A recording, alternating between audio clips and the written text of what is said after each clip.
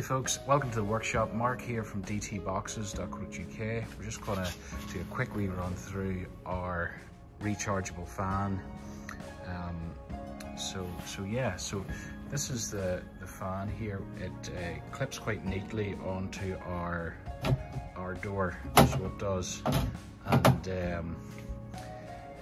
so you have speed settings. You've got 3 speed settings. And as you can see now, the fan blade it's actually quite a big fan blade, just for more airflow, but it is pretty silent as well. It's not going to annoy the dog or anything.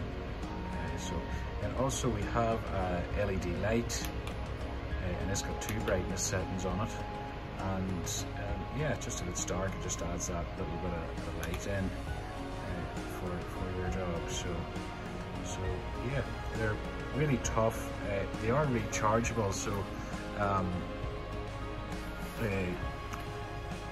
then if your battery runs out, you can power them off USB-C, so you get this with it. If you have like a cigarette lighter with the wee USB charge in it, you can charge it and power it via USB-C. One of the other features, we've just got this little hole in it, and you get one of these bungee cords with it. Now it fits pretty snug onto our door, but if you wanted to put it on the crate at home, and we use on our crash test crates, we use quite a high quality thick wire mesh.